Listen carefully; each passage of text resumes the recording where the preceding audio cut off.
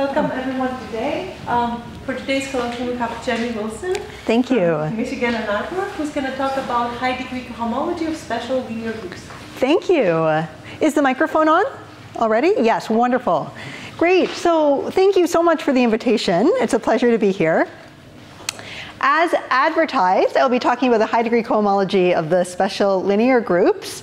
And in this talk, I will mention results that are joint with various subsets of these co-authors, Benjamin Brück, Sanders Kupers, Jeremy Miller, Peter Patzt, Robin Sroka, and Dan Yasaki. Okay.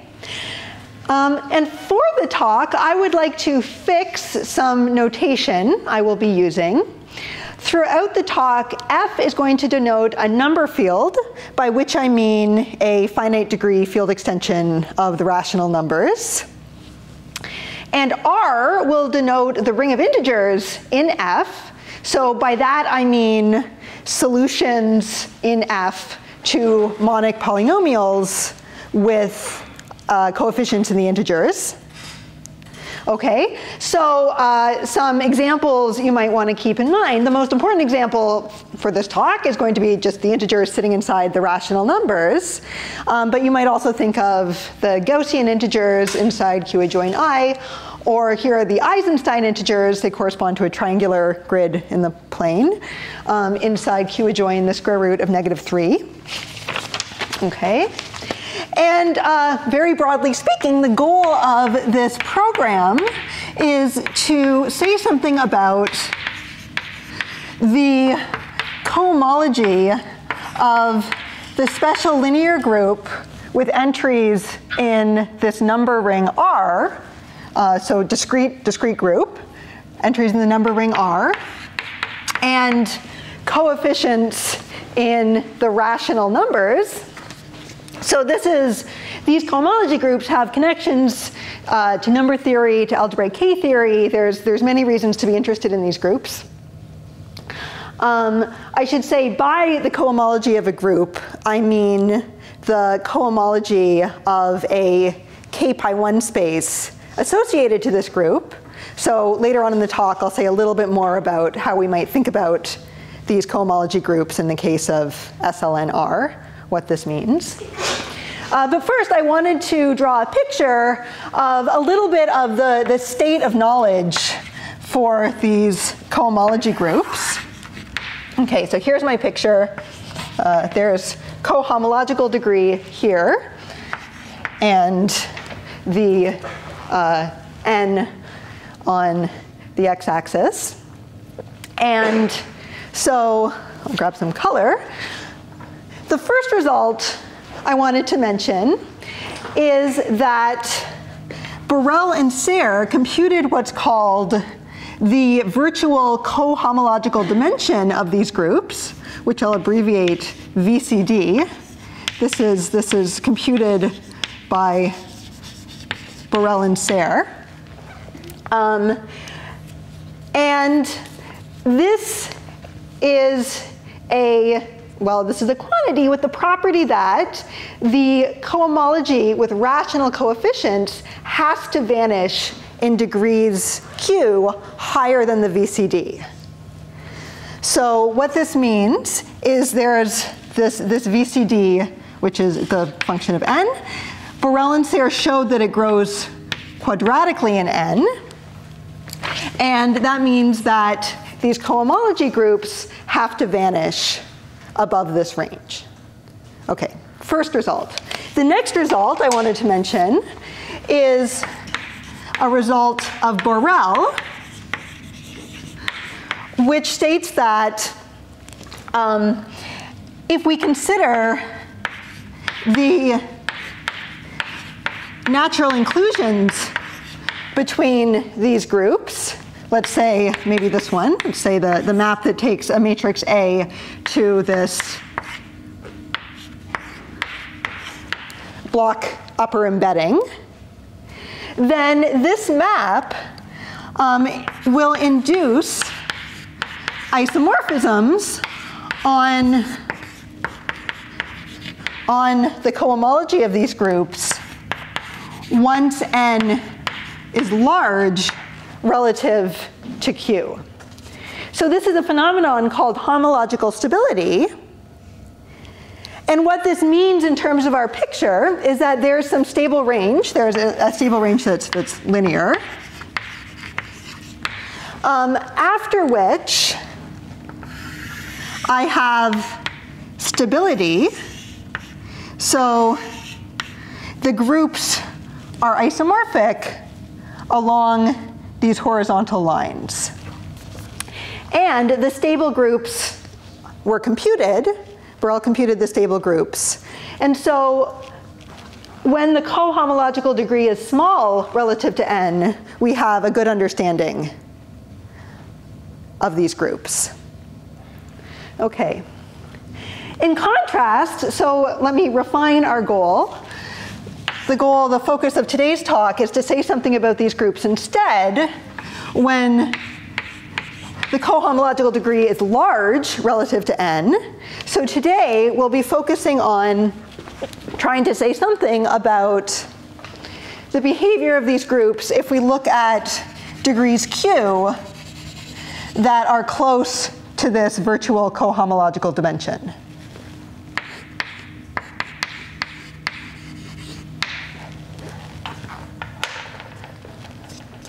Okay, so that's the setup.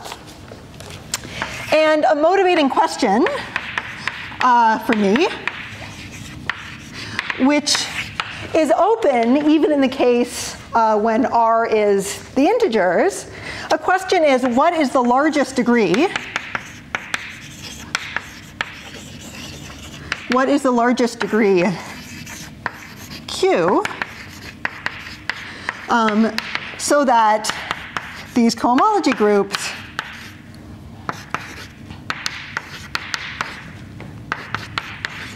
have non-zero cohomology in degree Q. Okay, so this question is open even in the case of the integers. And sort of a meta question to this is, how does the answer to this question depend on ring theoretic properties of R? So I will not answer this question today. I don't know the answer to this question. But in that direction, here's a conjecture, which is also open. We'll also not answer this today. This is a conjecture due to Church, Barb, and Putman. They conjectured that this is in the case R is Z, they conjectured that if we look at the cohomology close to the VCD, so they call this the codimension I cohomology of this group, I degrees below the VCD, that the rational cohomology will vanish once n is sufficiently large relative to I. Okay, so what that means is conjecturally, there's this strip of cohomology below the VCD that's growing linearly in height, where all the cohomology is actually 0 in the case of the integers. Okay, that's the conjecture. Here's my plan. I'm going to... One thing is missing from the VC. What is the VCP? What's the definition? What's the definition? The definition of the VCD, a virtual cohomological dimension, is it is the common cohomological dimension of all finite index torsion-free subgroups of this group. And one knows. And right, it's a fact that shouldn't be obvious, but it's a fact that this quantity bounds what's called the rational cohomological dimension of our group. So that means that if I take SLNR cohomology with any coefficient system over the rationals, then this cohomology will vanish above the virtual cohomological dimension.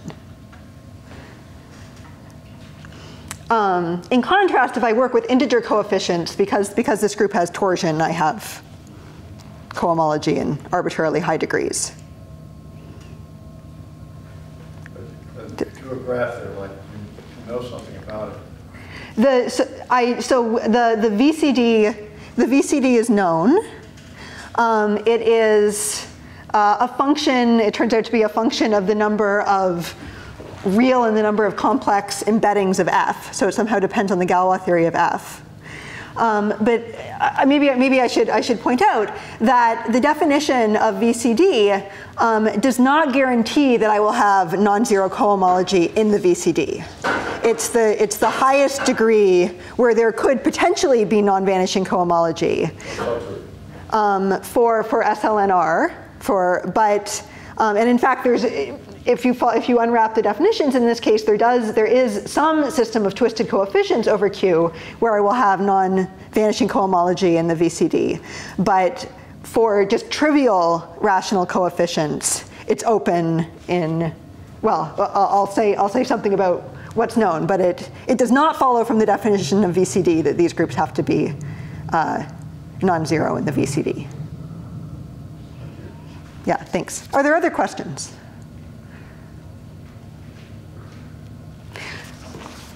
Great. Okay, so my plan is I want to briefly, I guess, summarize what we know about the answer to whether this conjecture holds, and the analogs of this conjecture if I replace Z with a different number ring. And then after that, for the rest of the talk, I'll back up and I'll talk a little bit more about how we might think about these cohomology groups of these special linear groups, and sort of how to approach this whole program. Okay, so here's my summary of what's known. The first result is if we consider the case of codimension 0, so we're looking at cohomology where the degree is equal.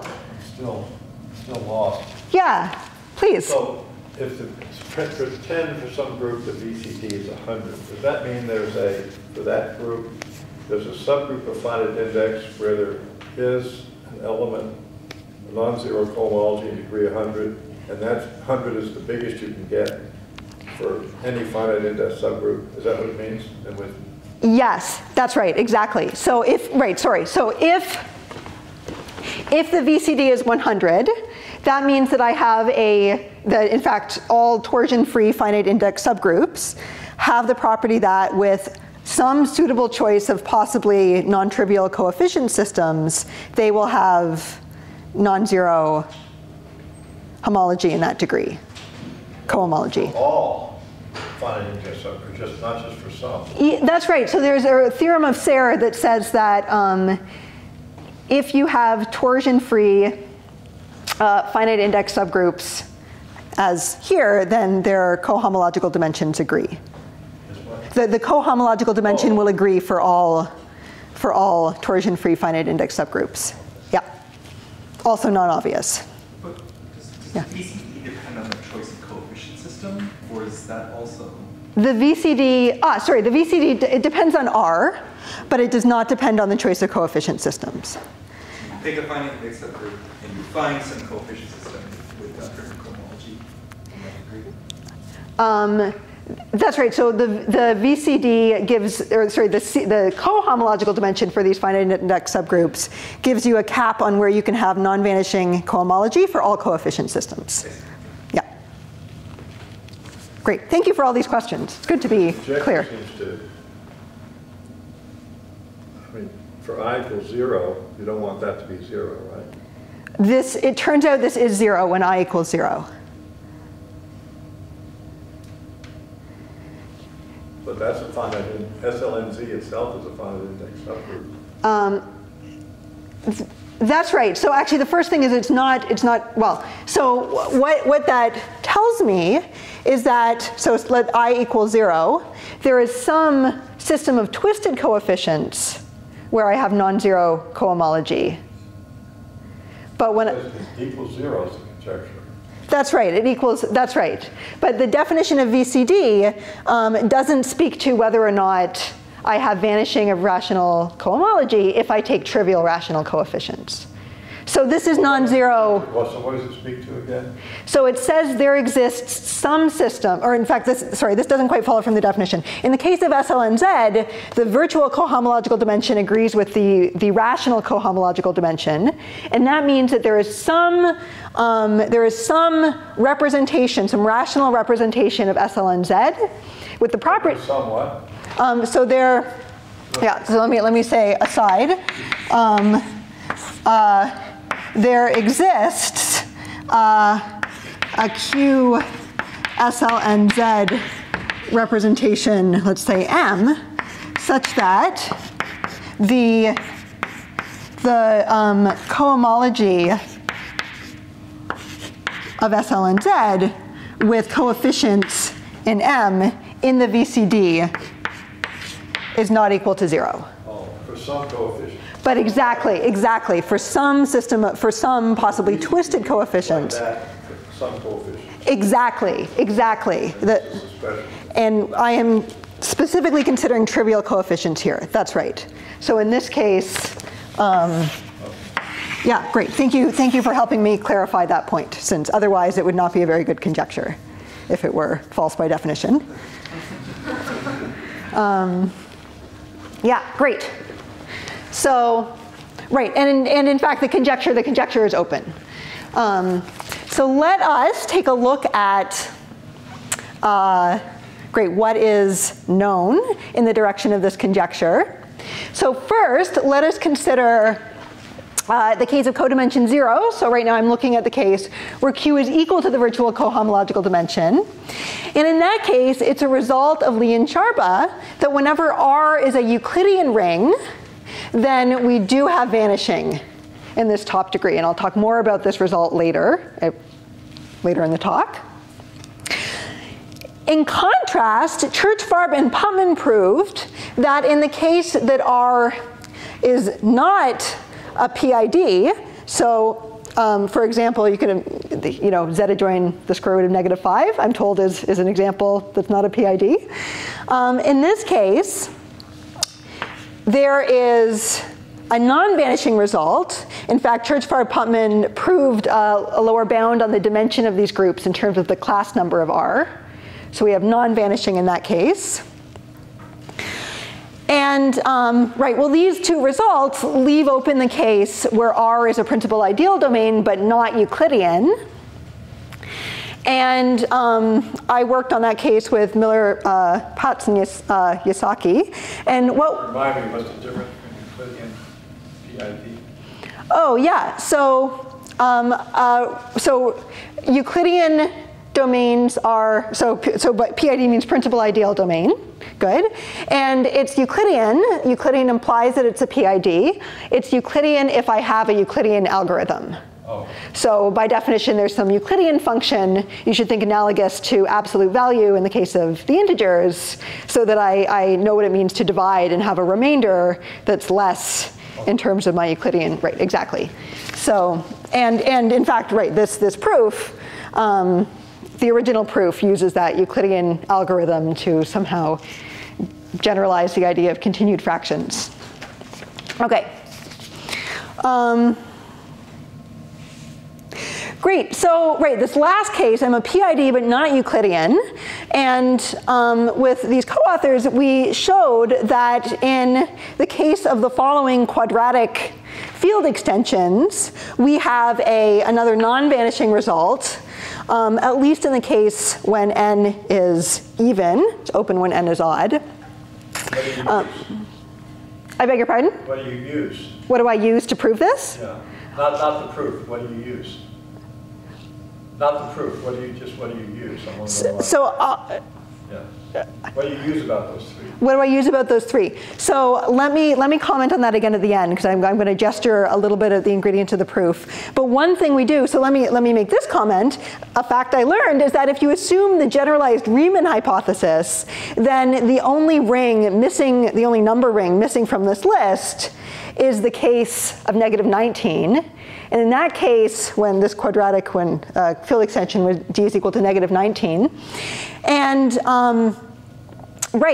our methods did not apply to this case, And the reason is that there are some known calculations of these groups in the case that n is equal to 2. And for these 3 rings, we have non-vanishing, pardon me. For -19, that group is 0. So in these cases, we could somehow bootstrap those non-vanishing results through a spectral sequence to find cohomology classes here. But I'll say more about the proof. Yeah? I'm not sure in that sense. What's the theorem of Weinberg on? Sorry, the theorem of Weinberger is that if you assume the generalized Riemann hypothesis, apparently, then this is a complete list of those R's, thank you, which are non-Euclidean PIDs. Oh, I was thinking you just proved the Riemann. The next time I come back, my next colloquium, yeah, surprise. Yeah, right. Great. Okay, so let me briefly say, the next situation is that we can look at the codimension 1 cohomology. This is 1 degree below the VCD. And in that case, Church and Putman proved that when R is the integers, again, we get the vanishing result. So they proved the I equals 0 in 1 case of this conjecture. And in work with Kupers, Miller, and Patzt, we extended, we built on their methods to prove the same result for the Gaussian and Eisenstein integers. Although, interestingly, we also showed that the approach we took does not apply to all rings. It doesn't even apply to all Euclidean rings. And so there's something sort of subtle about the geometric structure of these rings going on here that I think we don't understand at this point. So anyways, in codimension 1, the situation is largely open. I think it would be natural to conjecture that this might hold for all Euclidean rings, but I don't know. And then finally, in the codimension 2 case with Brook, Miller, Patzt, and Sroka, we proved the I equals 2 case of the conjecture. Okay, thank you. So these are the results of the talk. And with that said, I can now go back to talking about foundations, how we might think about these groups, and at least gesture at how we can approach these proofs. Are there any questions before that? Isn't there decades between these results, like Lee, Sharpa, and their results? Yes, Lee Sharpa is from 1976, Yeah, maybe. half a century. And this result is, I forget, from 5 years ago or something. So there is a time gap. So I know how old those guys are. All right. So, great. So how can we think about these cohomology groups? I'll tell you how I think about these cohomology groups. You'd get probably a very different answer if you spoke to a number theorist.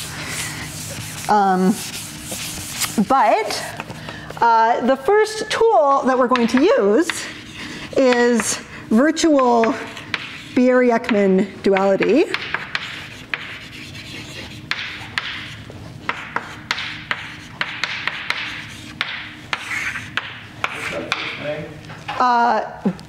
Bieri. Sorry, my writing is illegible. B-I-E-R-I.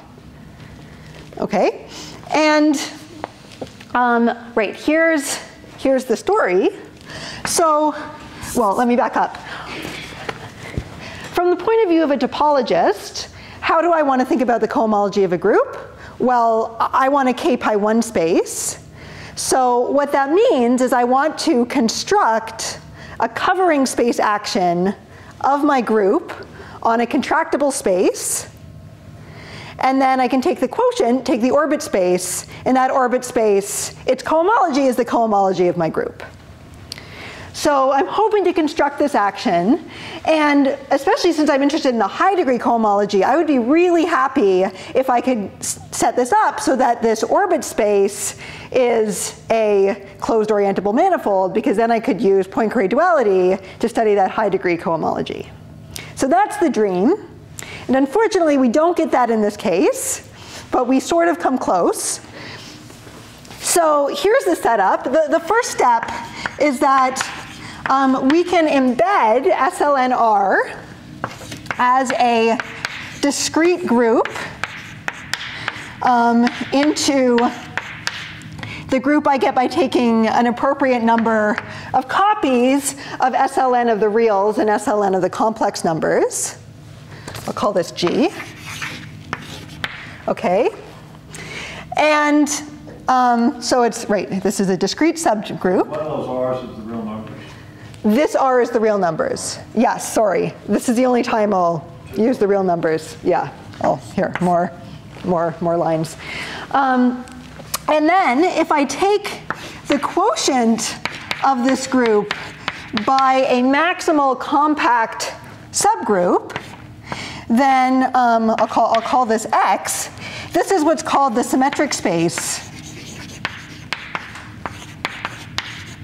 This is called the symmetric space associated to SLNR. And it turns out that it is contractible.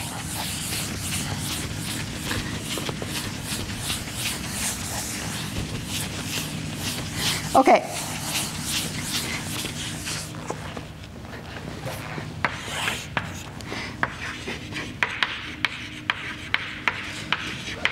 Okay, so far so good. I now have this action of SLNR on this contractible space. And if it were a covering space action, I would be delighted. Unfortunately, it's not. Let me make this even more concrete. In the case of SL2Z, then X is going to be this quotient, SL2R modulo a maximal compact, which in this case, this is sort of an accident of n equals 2. But in this case, we can identify this symmetric space with the upper half plane, with hyperbolic space, using the identification that I send my matrix to, whoops, to the following complex number. And then the action of SL2Z is by linear fractional transformations on the upper half plane. And there's the famous picture of, here's a fundamental domain for this action. So roughly this means that SL2Z tiles the plane by translates of this fundamental domain. Okay, so here's the picture to have in mind. And right, I wish it were the case that this. But it's sort of a fundamental domain. Is it actually a fundamental domain? What? I thought there was some finite isotropy. It's not free. That's right, exactly, yes, yes. So Domain in a more general sense. that's right, yeah. So maybe I'm cheating here in using the term fundamental domain. That's right, but it is that, in fact, that's exactly where I'm going. So I wish this were a covering space action, but it's not, exactly for the reason that you just said, that unfortunately we have some torsion. We have stabilizers. So, right, so good and bad news. Well, just put quotes around fundamental domain. I will put quotes around fundamental domain, yes, with my. Sort of means. I think maybe I'm mistaken in the definition of this term, but it is certainly true that there are stabilizers. There are, right. Okay, so great. So we have our action in general, SLNR, acting on its symmetric space. And some good news about this setup is that the symmetric space is a smooth manifold. Okay. And so it's free except for finite subgroups in general, right? It's about to say. Yes, exactly. So that is exactly what I was about to say next. It is almost a covering space action. It is an action that is called properly discontinuous, which means that if the action were free, it would be a covering space action, and I would get a k pi 1. But the action's not free. So sad news, it's not a free action. Right, but some redeeming news is that the stabilizers are finite. And what that means, the fact that stabilizers are finite, means that even though the quotient is not a k pi 1 space, the cohomology of the quotient rationally still agrees with the cohomology of my group. Okay? So stabilizers, right, stabilizers are finite, stabilizers of points. And so this implies that the cohomology of this quotient space with rational coefficients agrees with the group cohomology of our group with rational coefficients. And you're welcome to take this as the definition of these cohomology groups. Okay. Another piece of disappointing news is that it's not the case that the quotient space is an orientable closed manifold. So unfortunately, we don't get Poincare duality for these cohomology groups. So, right, so the quotient is not compact.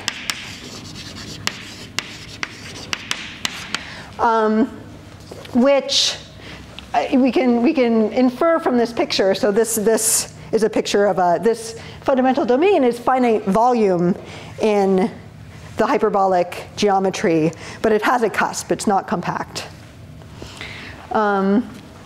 Okay, and there is good news here too. And that is that Borel and Serre defined what they call a bortification of the space X in order to make the quotient compact. So let me write down a few notes about that.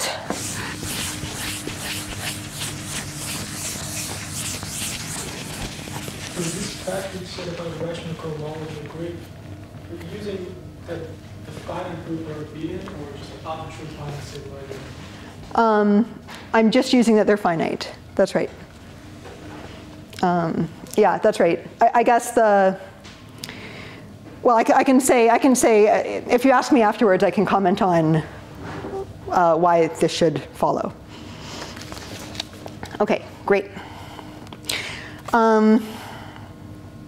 Okay, so Borel and Serre constructed what they call a bortification.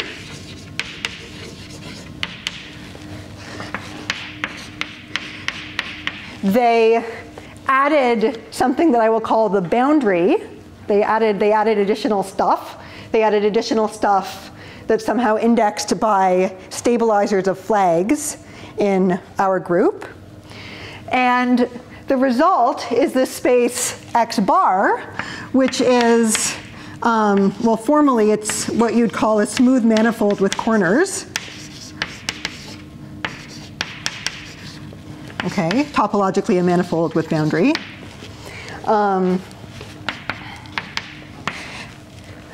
It is still contractible. This is a homotopy equivalent, so this is contractible. And the action of SLNR extends over this boundary that they've introduced. And it has the property that the quotient is now compact.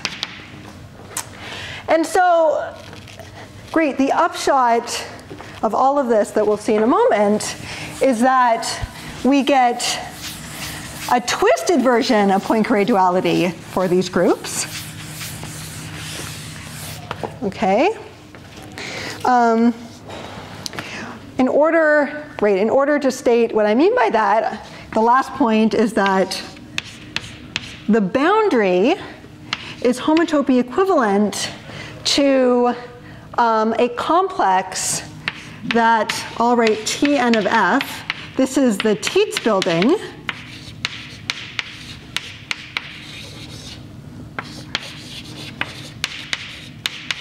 Okay. And this Patzt building, let me give us a definition of it as a simplicial complex. The Patzt building is a simplicial complex. Its vertices correspond. Sorry? Oh, sorry, yes. So R is my ring of integers in my number field F. Yeah, thank you. Thanks for reminding me of that. And in fact, F is the field of fractions of R. So if you want, you are happy to just think every time I write this down, you can think that R is the integers and F is the rationals, if so inclined. Great. Okay, so this Patzt building, this is the simplicial complex that comes from flags in the vector space F to the n. The vertices of this complex are non-zero proper subspaces of Fn. Okay, and a collection of vertices will span a simplex if and only if they form a flag.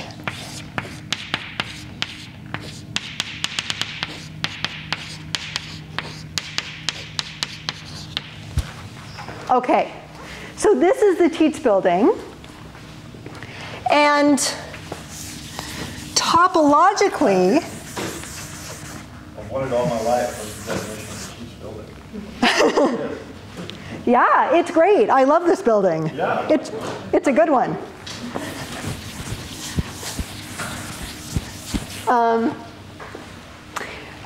Awesome. So this is the Patzt building, and it's a theorem of Solomon and Patzt that topologically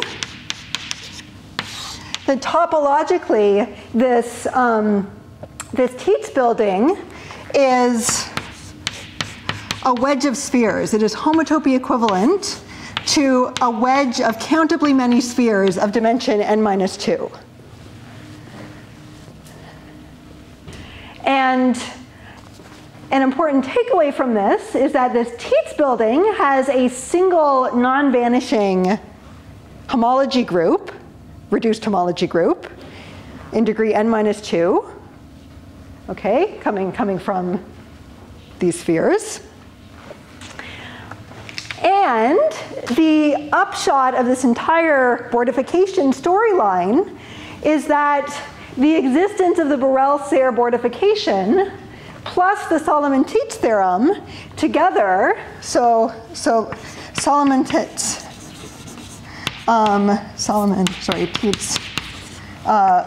plus a suitable version of Poincare-Lefschetz duality implies the following isomorphisms. This implies that I have isomorphisms between the codimension I cohomology of SLNR and the degree I homology of SLNR, but with coefficients in a non-trivial SLNR representation. This is called the Steinberg module.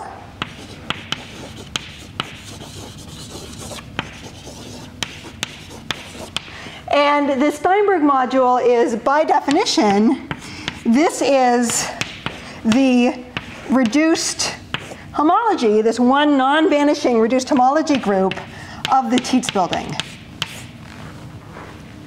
Okay.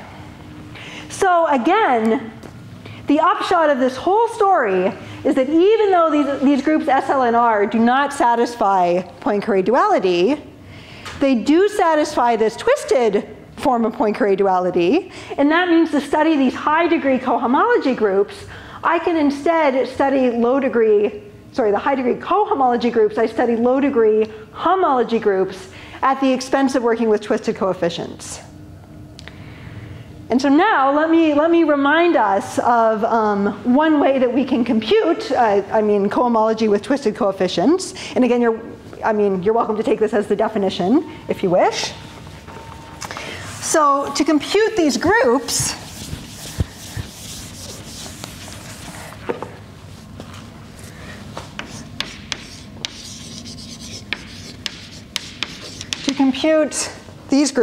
I'll compute these groups. To compute these groups with twisted coefficients, step one is to take a flat resolution of my coefficient module, so of my Steinberg module, by flat rational SL and R representations.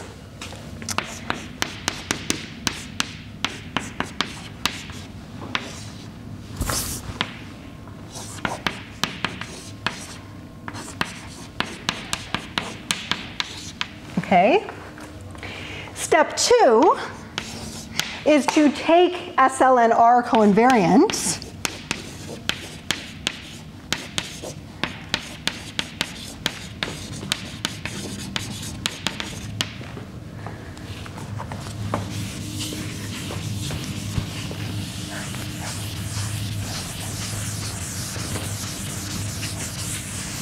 take SL and R covariance. That's a quotient module.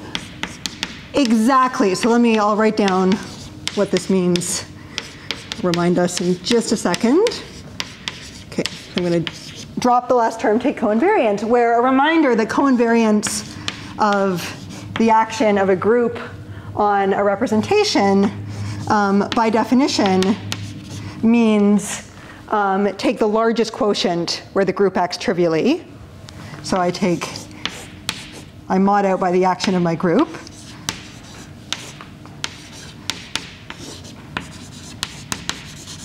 Okay, so I take my flat resolution, I mod out by the action of the group. The result is a chain complex, and I take the homology of that complex. The homology of the complex are my homology groups.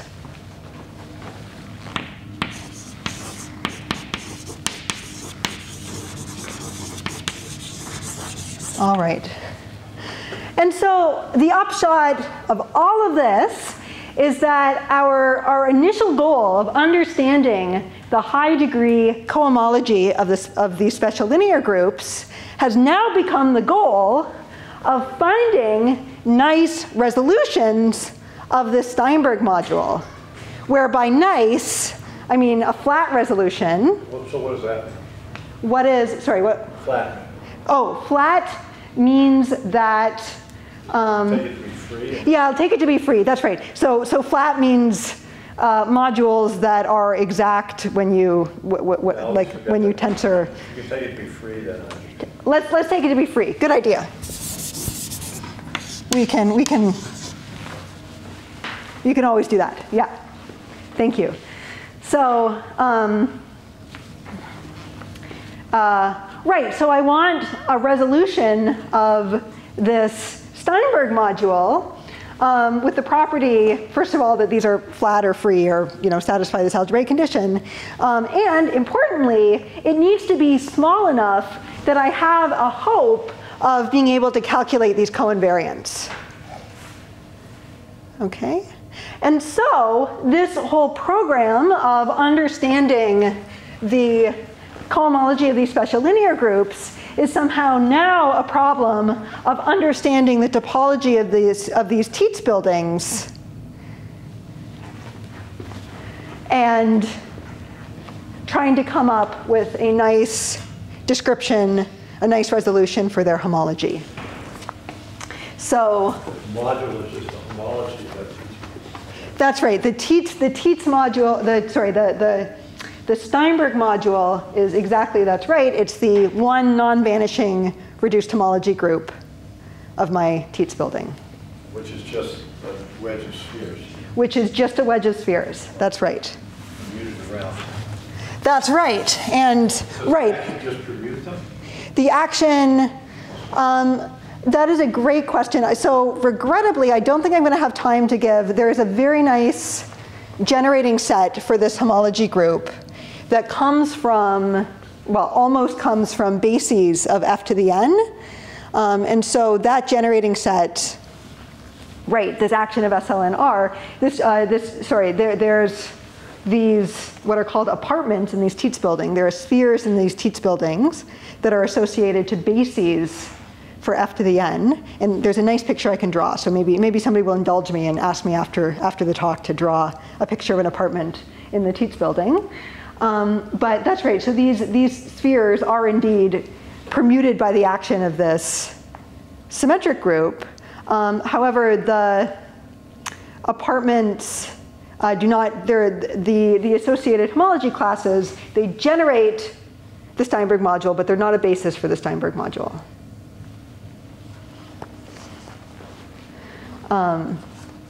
So that is to say, there are very nice kind of symmetric descriptions of a generating set of spheres that don't form a, they don't form a basis.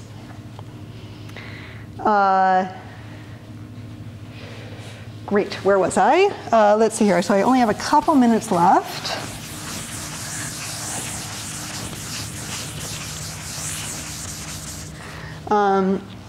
Yeah, so let me think. Right, so I'll write down this remark. So our goal, our initial goal restated, the goal of understanding this high degree cohomology is now to compute nice resolutions of the Steinberg module. Okay. And let me gesture. Do I have time?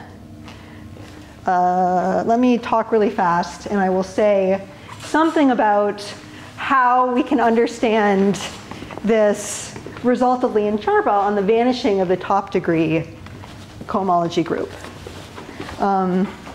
when R is Euclidean. So let me remind us that, well, if I take the case that I equals 0, then that's the same as by this isomorphism. It's naturally isomorphic to the zeroth homology of the special linear group with coefficients in the Steinberg module. And that is isomorphic to the SLNR coinvariance of the Steinberg module. So this isomorphism tells me that the top degree of this,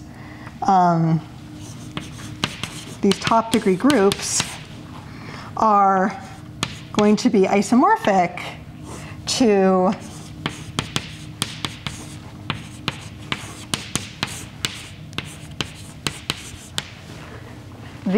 this quotient of our Steinberg module by the action of SLNR. And so to prove vanishing of these groups, what I want to do is come up with a generating set for the Steinberg module that I can, with the property that I can verify that all of those generators vanish when I take coinvariance. Okay? And to look at the very first example of this, Oh, I don't really have time to say this, do I? Yeah, unfortunately I'm out of time. Well, let me, I'll just write down very quickly that is the clock on the wall accurate? We started a few minutes late. Yeah, you have 5 minutes. I have 5 minutes? Oh, okay, thank you. Okay, great. So let me say in 5 minutes that by definition, if I take n equals 2, then my Patzt building is just the discrete set of lines in F2. And in this case, the Steinberg module associated to this Patzt building, by definition, is the reduced degree 0 homology of this discrete set of lines. And so this, by definition, this is just the abelian group on formal differences of lines in F2.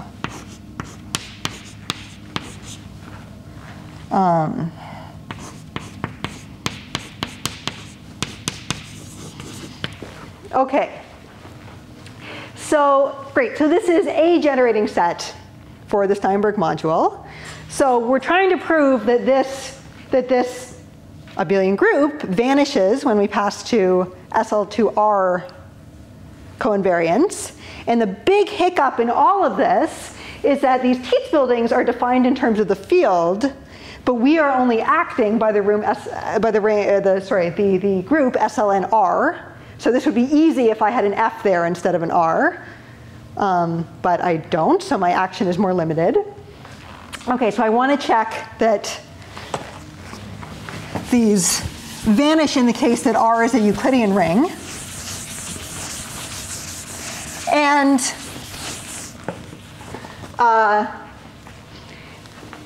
so let's see what we can do. If we consider the case, we'll specialize to R equals Z, and consider the generator, that is the formal difference of these two lines. So the formal difference of the x-axis minus the y-axis.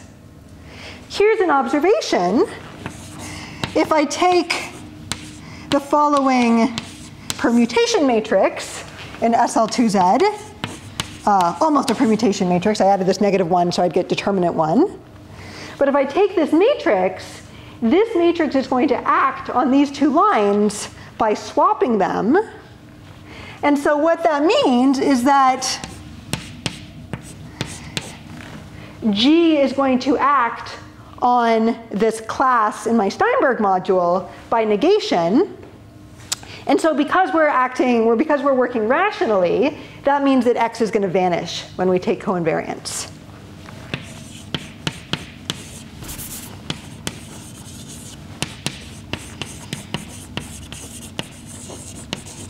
Okay, so X is 0 in coinvariance.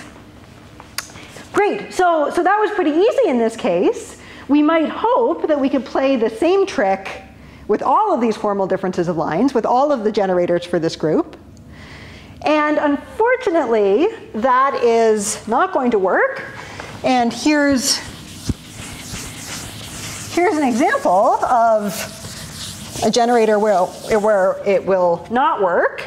So in contrast, if I look at the difference in the lines, the x-axis minus the line spanned by 2, 3, it's an exercise that there is no element G in SL and SL2Z that swaps these lines. And the problem is, at least morally speaking, the thing that went right here and went wrong here, is that if I take the generator 1, 0 of the integer points of this line, and I take the generator 0, 1 of the integer points in this line, those two generators give me a basis for Z2, not just Q2, but Z2. And here that's not the case. So the problem is that these two elements are not a basis for for Z2, they're a basis for an index 3 subgroup. And so, right, so what that means is at least this naive approach to this problem will fail. And the key in this case to proving this result is to show that, in fact, as an abelian group, this is generated by elements like this that come from an integer basis. So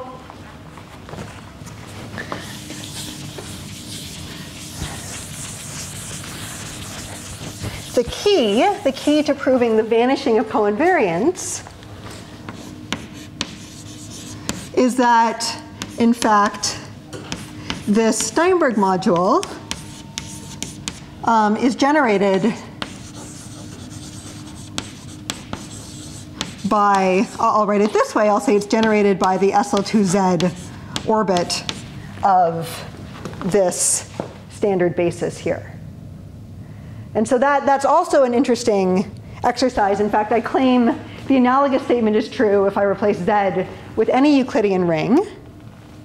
And so it's an interesting exercise to see if you take the difference of any two lines to try to come up with a path between this line and this line that goes entirely through pairs of integer bases. And to do that, you can use the Euclidean algorithm, it turns out. And so this little example is meant to illustrate really what the whole game of this program is, which is to show that we can come up with resolutions that have good integrality properties. We want to show that we can come up with a resolution of the Steinberg module where the generators and the relations and all the higher syzygies come from bases of R to the n and not just from bases of f to the n. And then it's, in that case, once you've done that, it's really easy to write down matrices that negate those generators in coinvariance. And the key to doing that is to use some sort of simplicial complex techniques to kind of run a spectral sequence argument comparing the Tietz building to simplicial complexes that are built out of bases for R to the n. And I'm happy to talk more with anybody about that. But I'll just write this down in conclusion. So conclusion is the game is to find resolutions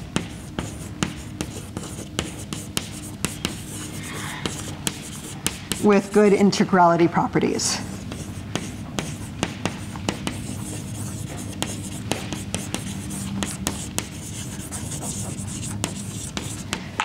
And thank you. That's everything I wanted to say.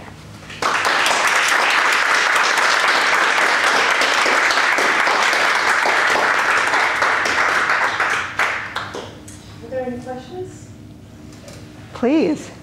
So the last point you were just mentioning is that instead of trying to resolve the Steinberg module, you resolve the Tietz building by a simplicial complex built from the ring R instead of the field. That's right, yeah. So somehow to study the Steinberg module, we want to show, really what we want to show is that there is some map into the Tietz building from some other simplicial complex that is built out of bases of the free abelian group in the integer case, so built out of bases for Zn. We want to map from that complex into the Tietz building, and we want to argue that that map induces a surjection in the appropriate degree homology, and then that will tell us that somehow, well, then we want to understand, I guess we need to understand the homology of this other complex, but then this other complex will have, if suitably constructed, will have homology classes that are built out of bases for Z to the n and not out of bases for Q to the n. And so that will tell us that the Steinberg module is generated by these favorable generators that play nicely with SL and Z. Other simplicial complex. Oh yeah, so the simplicial, well, so the, right, I will lie slightly when I tell you, in the codimension 0 case, you can use the simplicial complex that is just the realization of the poset of partial bases for z to the n. So, right, so a vertex is a partial basis, and the simplices come from flags of partial bases for z to the n, where a partial basis is by definition a subset of a basis, equivalently the basis for a direct sum end.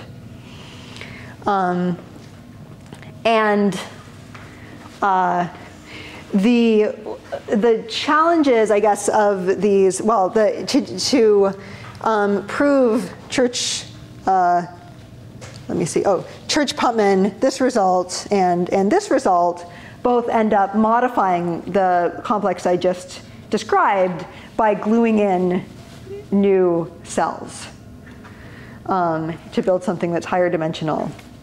And somehow the hardest part of the proof is to run the formal machinery. You need this other complex that we're constructing to have homotopy groups vanishing in a range. So actually the bulk of these papers are about proving that some simplicial complex that's built out of bases for, say, free abelian groups, to show that these complexes have homotopy groups that vanish in a range.